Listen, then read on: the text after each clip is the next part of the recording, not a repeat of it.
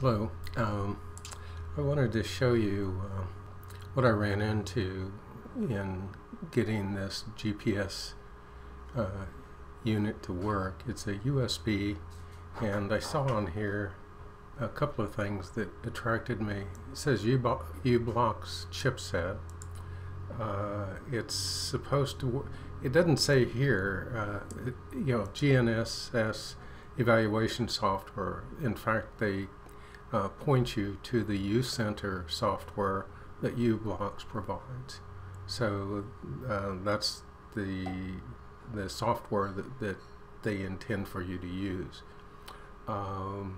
Anyway, I got it. The several things that if you're going to use this like I did on my computer at home, on a Windows 7 computer, the first thing you might want to do when you order it is to get an extension, a USB extension, because this 6-foot cable doesn't get anywhere near my window, and it will not pick up satellites inside the house. At least it wouldn't in my house. So once I got a 12-foot USB extension to plug it in, got it near my window, good signal. Okay. Now when you get the disc, all it comes with, there's no instructions. You'll get a disc, a CD, a small CD, and I think it has on it the UCenter software and probably documentation on how to use that, but I don't have a CD drive on my computer.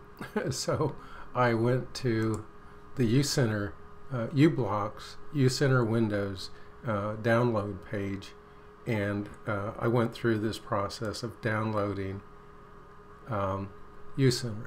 And let me just, so it takes a little bit. I have a fast internet connection, so I don't know how long this will take. Okay. Now, so you have to unwrap it, copy it out to the directory you're working in. Okay. And then run it. Yes, accept it there in English. Yes, agree. Okay, let me look. They have a standard driver. I don't know. I tried I tried these two things. I didn't try not installing a driver and getting one from somewhere else. Somebody else in the group who bought this, I think they were able to get it working that way, like using a standard serial USB serial driver. But anyway, I just took the one that came, the default. I just took the default. Okay. And here I'm actually writing over my current installation. I'm going to launch it, and I've got two screen. Oops. Okay. Now it's popping. I've already got this thing plugged in. Oh. Okay. Everything didn't get carried over. All right. I've got that on my other screen. Anyway, you can see that it's picking up a bunch of satellites already. Now the default in here is a network connection to, it's called Sensor API. So that was the default driver that it put in. Now let me show you something I found only after quite some time. In the control panel, System, Device Manager, there's the UBlox port. So you can check that out if you want. I don't know if it tells you here.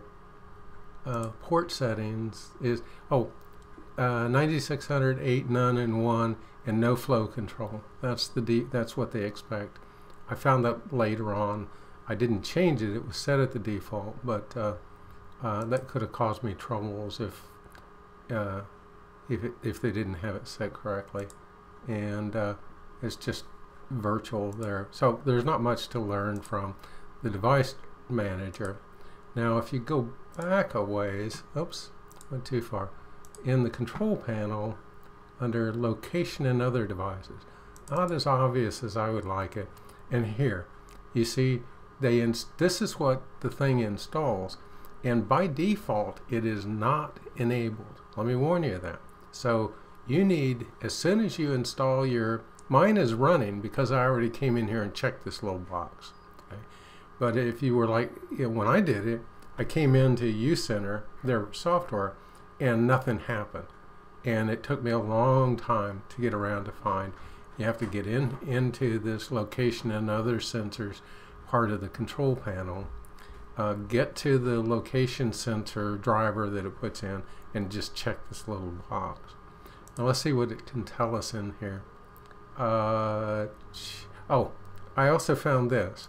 Who can check this box? One time when I was going in and out of this thing, for some reason this box got unchecked, and I lost a couple of hours because I didn't know that Windows would go in there and change the access on me. So be aware that that's in there. So where was that? That's basically in the location and other sensors, down inside the sensor stuff, who can access sensors, and that box has to be checked. Okay. What else was there? There's not much else you can do in here. This one works, but it doesn't do some things. Let me tell you. Let me close this. Okay, I'm in here. Let's go through. Let's run it through its paces. First of all, I'm going to show you the messages view. You can look at some of the other stuff. It's currently sending in. If you look at the text console, this is what it's sending in here. These blocks of 5 or 6 GPSG or GPG things. SVs for satellites in view, LL for lat long, SA is active satellites, LL, let's see, SASV, GGA, I don't remember all the names. I actually am in the process of translating this, what they call NMEA text format, into something real that I can use in JavaScript. I do most all of my programming in JavaScript now. So that's just, you can figure out what you want to do. But this is convenient, but it's not very powerful. Particularly what I would like to do is go beyond what they've done. The chip itself has software to read the satellite data. They're sending their ephemeris in time and range and I don't know what all, their information in. And from that, you're supposed to be able to calculate your position. They do that for you on the chip, and then they report to you these little NMEA sentences. They give you the lat long and so on. So they filter this thing extensively because they're seeing all the satellites and all the complexity of everything that's going on, and all they're sending to you is basically a series of positions and some information about which satellites, but no detail about what's going on in each satellite. Now I want to show you in here, this is this is the NMEA sentences. Okay, the grayed out ones aren't doing anything. If you click on any one that's darker, or just a tiny bit darker, you'll see that real data comes in here. If you click on another one, it's just an empty form. So these darker ones are real data coming. If I close that, there's some other stuff in here. UBX is the protocol, or the language that UBlox invented, and they use to speak to their devices. They send UBX commands and they get UBX responses. Among the responses, there should be in here stuff about the ephemeris. But oh, did you see that?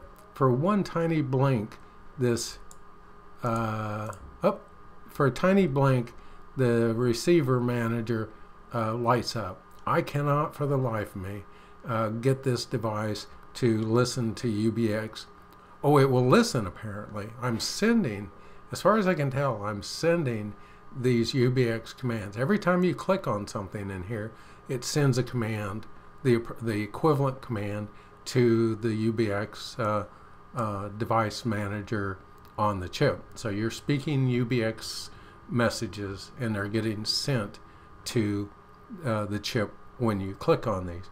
But what's not happening is it's not telling it to just keep doing it.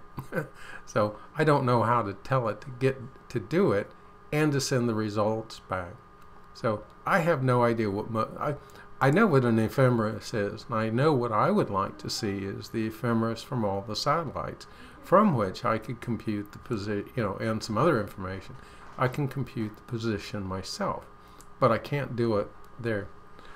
These things further down here, this subframe data is supposed to be this raw data from the satellite, which contains everything that it can tell you and everything that the chip is using to compute the positions. So that's what I would like to see, but I cannot yet get it. I think there's a way to do it. The part of the problem seems to be that this is a ROM-based device. Okay, that is, the instructions are hard written and permanently written onto the chip or the device itself. And that means that I can't change the settings apparently on it, so it will not configure itself to do something different. For instance, back up there in the NMEA things, it'd be kind of nice. Can I do this? Okay, say I didn't really use this stuff. Can I disable that? Well, in fact, no. It's hard-coded to keep sending these same NMEA sentences to me no matter what. So even if I don't need those for my application or for what I'm looking at, I can't turn that off. Now, if you go in and talk to the chip yourself and you build a device from scratch kind of and talk to the chip, you can have control over that, I presume. Using UCenter, which should be a nice little universal tool, you can't do it at this point. It gives you those from this chip, from this device, and that's it. Oh, all right, let me do a couple of things. This table view, at first I couldn't figure out what in the heck is going on, but if you click the plus sign, you can set the UTC. I'm holding the control key down now. Let's go find it. There, down. There we go. Control, X, Y, Z.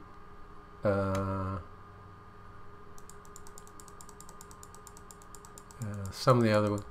Mine is not moving, so speed won't matter, but you could go in and the X, V, Y, Z, northeast and down. Down? Oh, I would think. Okay, speed. You can pick a bunch of these and then accept that. And now here's a list of things that have been put onto the table. And I haven't played with this. I presume you can export this and do some stuff. I work with data, so I like to see things in tables. I like to have numbers that I can do stuff with. I don't particularly care for somebody else's report. That's just me. So anyway, I hope that'll give you an idea. Basically, download, well, I don't have it here. Let me just kill this. Okay, so download and install UCenter for Windows. Double check your control panel for location under control panel for these location and other sensors,